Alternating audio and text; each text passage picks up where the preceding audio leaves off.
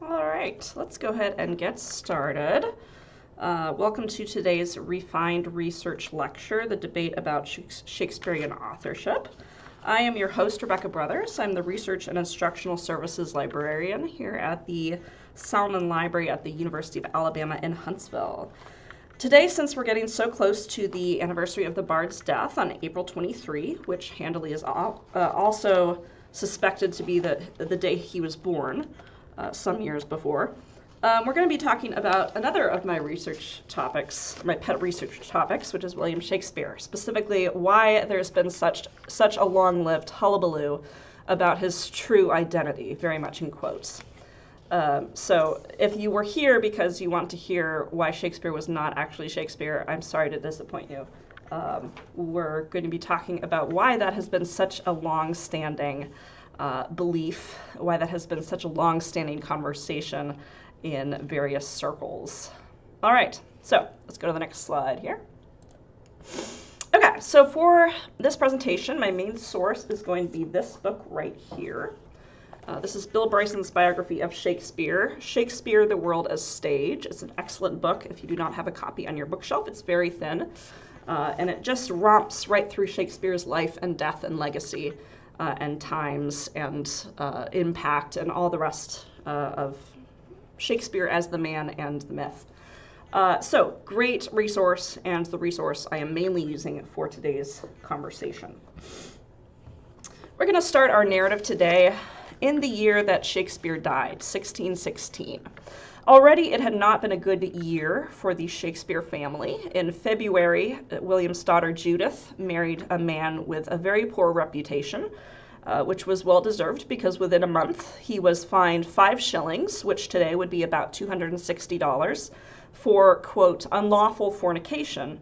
And then the woman he was fined for having relations with died giving birth to his child. The following month, William's sister Joan's husband, Thomas Hart, passed away, which left her a widow and in a very precarious situation. If that wasn't enough, 6 days after that, on April 23, 1616, William Shakespeare died, leaving the Shakespeare family embroiled in scandal, tragedy, and uncertainty. So that's where our story begins here. 7 years later, 1623, this volume was published. Shakespeare's friends John Hemmings and Henry Condell published this collection of 18 of his plays called Mr. William Shakespeare's Comedies, Histories, and Tragedies, or now simply called the First Folio. This was not a project done on a whim. Plays weren't generally thought to be worthy of this kind of preservation, and folios are really big books. They're between 15 and 17 inches high, and thus they're very expensive to print. A copy of the first folio bound in calfskin in 1623 would have cost about £1, which in that day would have been enough money to keep a laborer fed for about 2 months. But it was a project that returned well on investment. More editions were quickly required in 1632, 1663, and 1685, respectively called the second, third, and fourth folios. There was another reason for Hemmings and Condell's efforts besides mere, besides just being an effort in memory of their friend and colleague. And that is because the market had long seen the circulation of quartos. These are much smaller, cheaper books that claimed to be copies of Shakespeare's plays.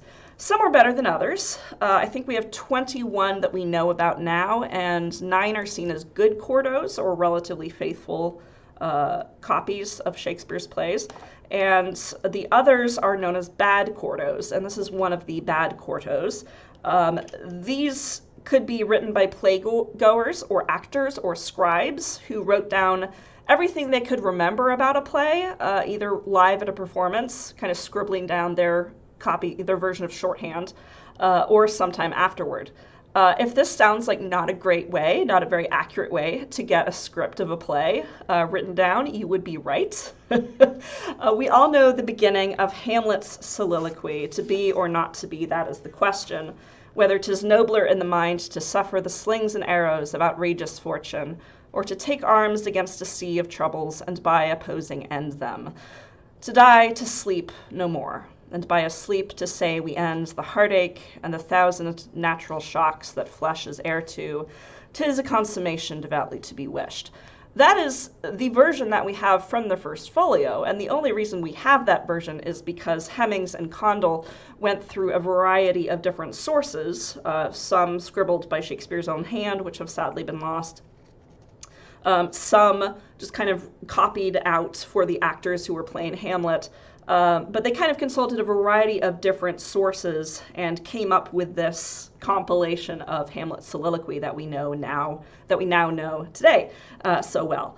But one of those bad quartos that was circulating at the time, this is what they remembered. This is what this particular playgoer remembered about this speech and wrote down and published.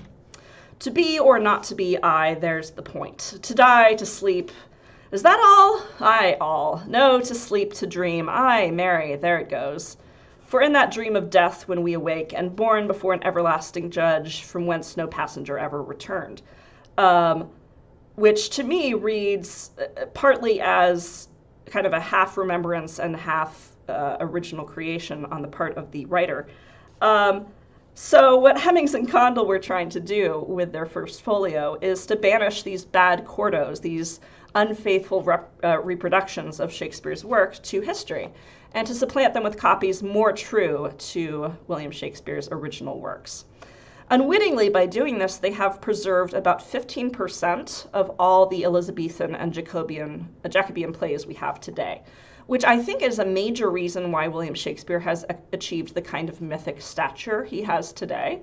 Yes, his plays are wonderful, they are imaginative, they are playful and somber by turns, but also, quite simply, his plays make up a large portion of the body of work we have from this time period. This is not to say his plays have been universally beloved over the past 4 centuries since his death. In his lifetime, playwrights that we don't really know much about today, like Francis Beaumont, John Fletcher, Ben Jonson, William Cartwright, they were far more popular with the people.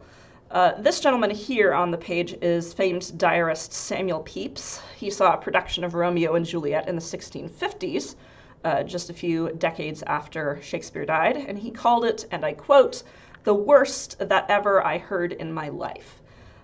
He quickly changed his mind, but that is only because he saw a play that he thought was worse than Romeo and Juliet, and that was A Midsummer Night's Dream, which he called, and I quote, "the most insipid, ridiculous play that ever I saw in my life."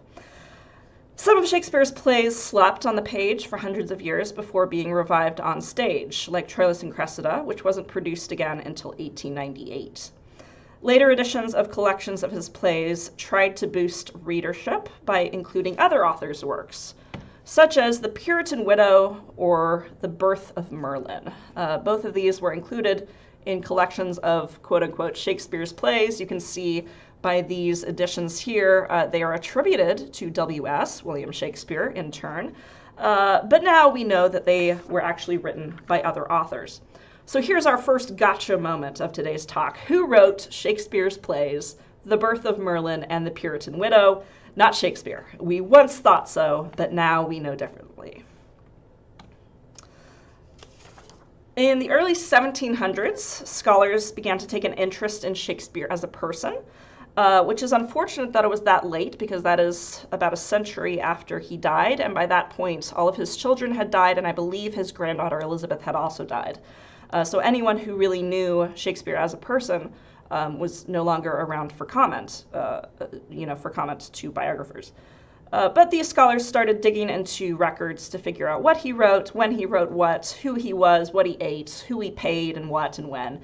Basically all the details of his life that they could uncover. Unfortunately, there were a lot of hiccups in this process. The first biographical sketch of Shakespeare, which appeared in 1709, asserted 11 facts about Shakespeare's life. Of those 11 facts, 8 were later disproved. Scholar Edmund Malone, starting in the 1760s, decided that Shakespeare didn't write Titus Andronicus, or any of the 3 parts of Henry VI, on the grounds that they were not very good and he didn't like them. So he just said, okay, I like Shakespeare, Shakespeare's work is good, Titus Andronicus is not good, therefore it is not Shakespeare. So here's our second gotcha of the day. Who wrote the anonymous play Titus Andronicus. It was, of course, as we know now, William Shakespeare. This is Edmund Malone himself. He was a bit sticky-fingered, which did not help our modern efforts at Shakespearean scholarship. After many, many years, he was finally persuaded, partly by a lawsuit, to give back all of the plays and parish registers and other documents that he had borrowed. And when he finally gave them back, the original owners were horrified to find that Malone had done a bit of scrapbooking and cut out parts of documents that he wanted to keep, many of them the signatures of various authors and playwrights that he wanted to keep in his personal collection. Shakespearean scholars over the centuries have a habit of being a bit odd. In 1859, another researcher made headlines when it became clear that in order to support his arguments about Shakespeare's life and work, he had forged a bunch of documents. He was frustrated that it was taking so long and so much effort to find actual evidence that he just said, you know what, I'm going to make my own, which is a method one could take. The same century saw the breathtaking vandalism wreaked by James Orchard Halliwell, after whose death authorities found 3,600 page fragments torn from over 800 rare books and manuscripts. Among his targets were one of only 2 known quarto editions of Hamlet, now lost to history. For about 200 years after Shakespeare's death, all was quiet on the Shakespeare wasn't really Shakespeare front, with good reason. There were plenty of documents from his time identifying him as a playwright. There were none whatsoever hinting that someone else might be penning Hamlet or Juliet or Titania anonymously and letting a humble glove maker from Stratford take the credit. But in modern times, Shakespearean scholarship has taken a turn, or seems to have taken a turn, into conspiracy theories running rampant. Was A Midsummer Night's Dream actually written by Sir Francis Bacon? Did Christopher Marlowe fake his own death and write The Merchant of Venice while hiding out in Kent? Was Romeo and Juliet actually penned by Elizabeth I? I'll let you hang on that suspenseful moment here while I switch slides. So all of these theories have their birth in 1811, when a woman named Delia Bacon, who is this lady here, was born in a log cabin in Ohio. She was something of an eccentric, I say this lovingly, and she became convinced in adulthood that her namesake, Sir Francis Bacon, had actually written all of Shakespeare's plays. She took a ship to England in 1852. She stayed for 4 years, writing 675 pages on her theory that were eventually published under the title The Philosophy of the Plays of Shakespeare Unfolded. It was, to put it lightly, thinly researched. She declined offers to talk with Shakespearean scholars. She preferred to sit in Sir Francis Bacon's favorite locales and just kind of close her eyes and soak up the atmosphere, and that was her version of research.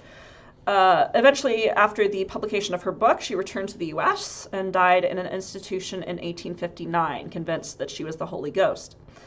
At the time her book was widely ridiculed, Nathaniel Hawthorne, the American author, had been persuaded to write a preface to it, then later admitted after the backlash that he hadn't actually read the book and swore in a letter to, quote, never be kind to anybody again as long as I live, which I think we can all relate to. But its core theory still resounded in some prominent voices at the time, including Mark Twain and Henry James. They were both fans of the Baconian theory, as it became known.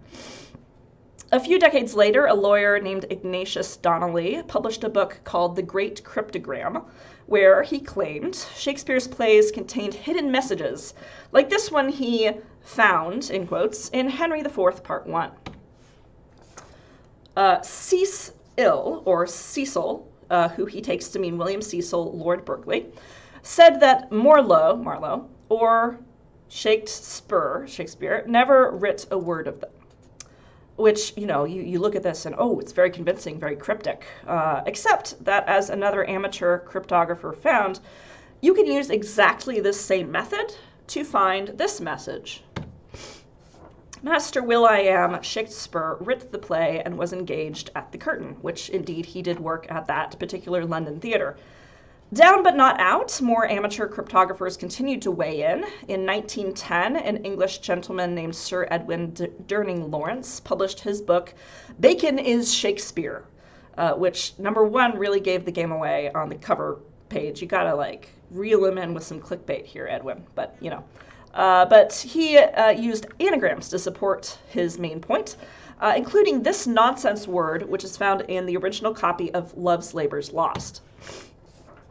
Let's give this a whirl. Honorifica bilitudinatibus. We'll go with that. Durning Lawrence did some back-of-the-envelope math and found that these letters could be rearranged to read this phrase in Latin. E ludi f baconis nati tuiti orbi, which is Latin for these plays, F. Bacon's offspring, are preserved for the world. Let me turn pages here as you digest that. So eventually, supporters of the Bacon is Shakespeare theory decided Bacon wasn't getting enough credit for composing two bodies of work, his own and Shakespeare's, and they started postulating that he was also responsible for writing the works of Christopher Marlowe, Thomas Kidd, Robert Greene, and John Lyly, plus Edmund Spenser's Faerie Queene, Robert Burton's Anatomy of Melancholy, Montaigne's Essays, and the King James Version of the Bible. The obvious flaw in this theory, of course, is that the man had to sleep sometime, and also he was busy enough writing his own works under his own name without inventing a half-dozen pseudonyms to pen other bodies of work. There's also the small detail that he hated theater. In one of his essays, he called it a frivolous and lightweight pastime. So the idea, at the end of the day, that a man who loathes theater with this much vehemence could pen such wonderful plays as appeared under the name of William Shakespeare is ludicrous at best. Moving past the Baconian theory of Shakespeare's identity, we come to the end of the First World War.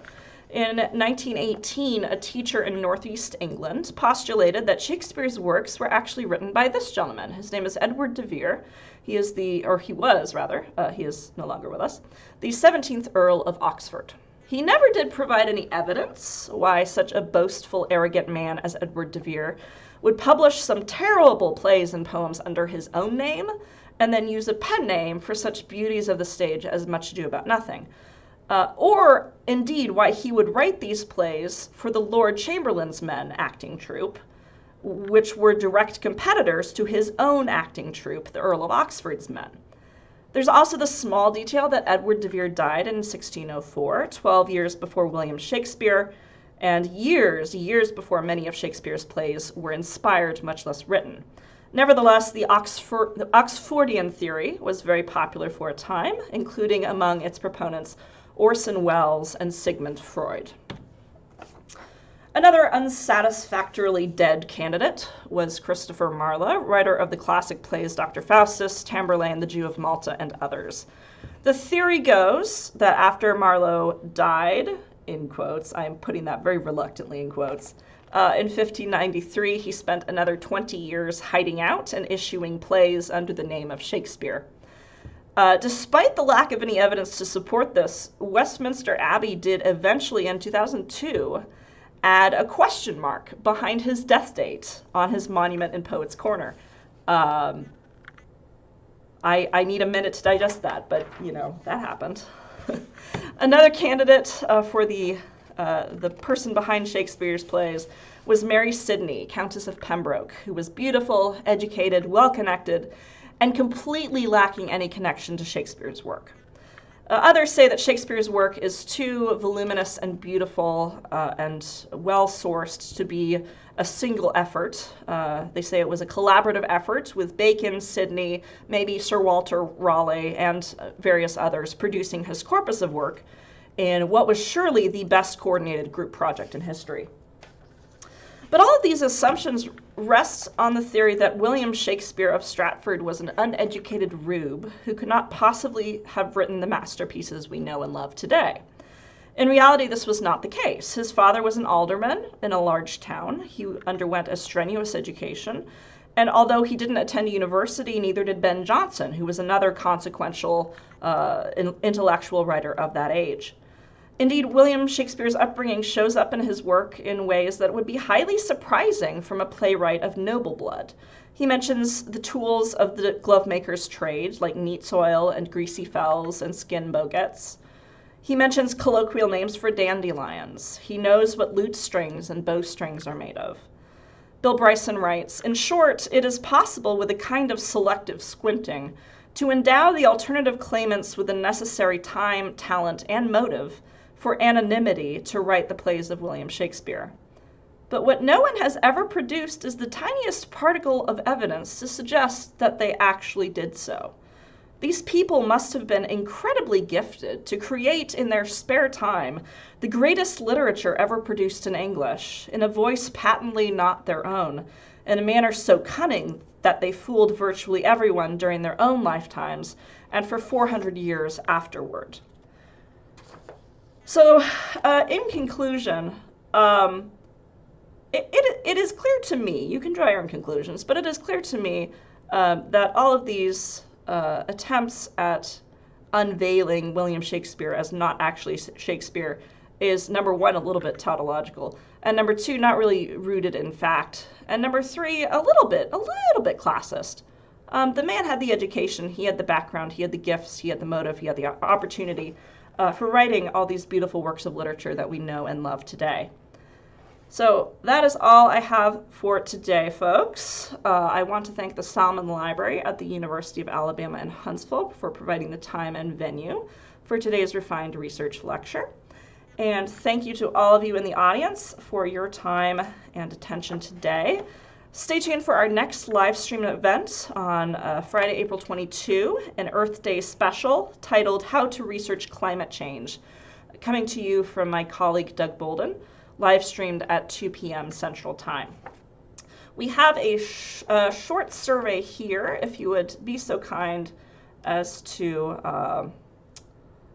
go ahead and type that URL into your browser. It is case sensitive. So go ahead and type in that survey link there into your browser. Take a short survey about today's presentation. And I'll be hanging around for a minute longer to answer any questions that we have and go from there. So thank you so much for your attention today and for attending. Here we go. I see, what is our, oh, we've got 6 watching right now. That's exciting. Okay.